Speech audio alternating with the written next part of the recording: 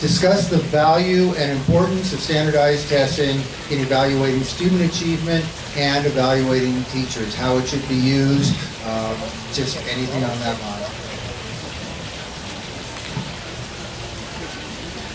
Well, testing gives us basically an idea of where the students are going, how the school district is performing, and how the teachers are performing. And those are very important. But also it's important how well the student does in the classroom, how well they read, how well they write, how well their performance in math. Those things are also important. And then we just can't go 100% testing and not look at the performance of our kids in the classroom.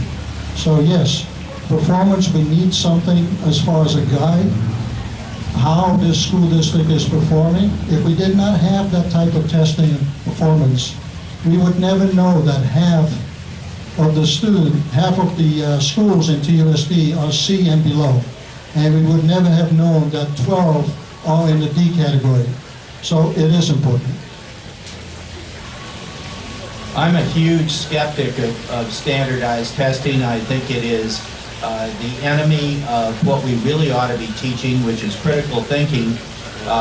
Standardized testing drives the teachers inevitably to teach to the test, which is not teaching at all. It's rote memory, and we don't need it and don't want it in the schools. I also think it is a terrible idea to evaluate teachers based on standardized testing. I cannot imagine a more unfair, unwarranted, and unreasonable way to measure a teacher's classroom performance. So I am not a fan of standardized testing. I think it's a big mistake, and I would very much like us to move completely away from that. No child left behind. Oh. Guess I could have stolen 5 seconds.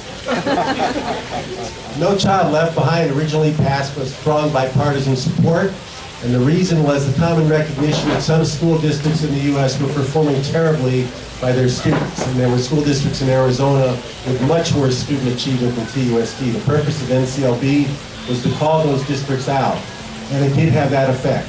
It shone the light on some districts that were really doing badly, and standardized testing was part of that. But as with many things, there was a real problem and the solution overshot. And so NCLB led to a regime now in which we have overemphasis on standardized tests, and we need to reform that and correct that. But it's also important not to overshoot again and completely get rid of it. It does perform a useful service, and we just have to calibrate the role which it performs. Should we wait for the fun trolley to go by, or should we go? Do I sound loud enough? Thank you. Okay, here we go. So when I was a kid, I took the CAT test, the California Aptitude Test, and that test was designed to tell the teachers where I needed a little bit more help. The opposite happened with NCLB with this over standardized testing, where now we're punishing school districts, we're punishing teachers, and we're punishing students because we're teaching to the test. Again, critical thinking skills.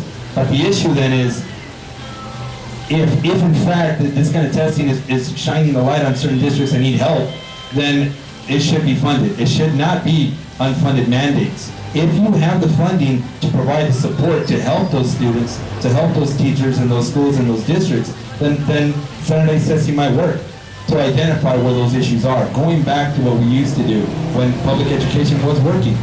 I think the idea then is unfunded mandates equal stuff that's going to not be very successful. So I don't necessarily support standardized testing, and I think I'd love to be able to teach kids how to think, not what to think.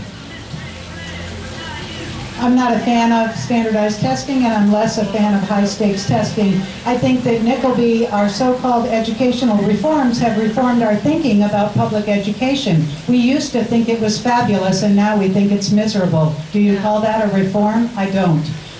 It was developed, standardized testing was developed for one thing, which was standardization. And I submit to you that if our testing regime somehow failed Anglo-wealthy men, if they were the ones who had test anxiety, and if they were the ones who consistently brought down the testing scores, we would not be talking about standardized testing. They do not test what they pretend to test, and it gets left out because it gets talked about as sort of a bureaucratic level thing. My experience is at the site level, and at the site level of the schools that I've been at, there are an awful lot of kids for whom that testing is not at all relevant.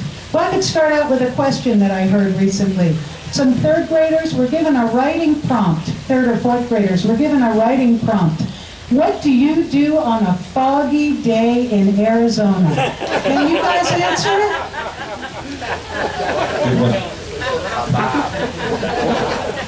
Here's the thing, with standardized testing, it's been mentioned I'm the only candidate that has actually taken a past Ames test. It's still relevant, and I believe that constituents and business leaders, for example, the private business that I work for, they do look at this information, and I really strongly believe that this is not going to go away.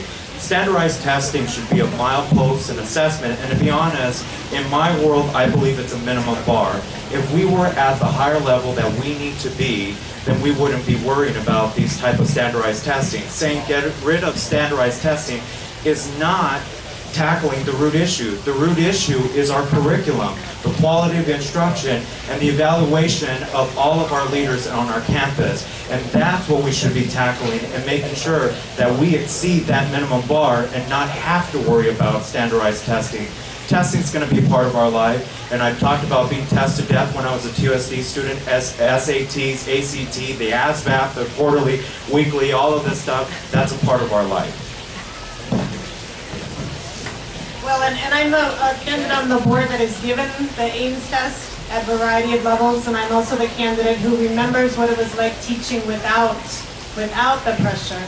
And I know what my instruction was like. My students are not they're not better now because of the tests, that's for sure. We definitely have time to critically think, to what children, to express themselves, to learn how to express themselves. So it has taken so much time. It is really, really manipulated how we, who we help and why we help them, how long we help them. So we definitely need a board. It's not going away. It is, we have to understand that it's the game we're in. We need a board who understands that, who understands what a C means, because it's not necessarily that the label changes all the time. It was maybe approaching and now it's an A, or it's a C and it used to be highly performing. We have to understand the politics of how these scores are used and manipulated, and we have to protect our teachers from not just only focusing on that.